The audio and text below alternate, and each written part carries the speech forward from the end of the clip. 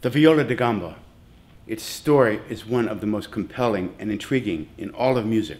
From its origins in 15th century Spain, it underwent 300 years of development and evolution before being superseded by the more popular violin.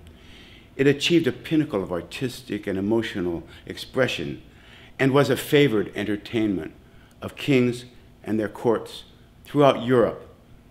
King Louis XIV of France was particularly enamored of the instrument, and he supported the great player-composers with royal patronage that lasted their entire lives.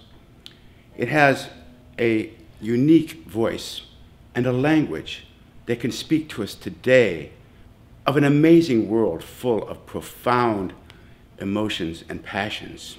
From the High Baroque, 18th century France, this is La Bouron by Forqueray.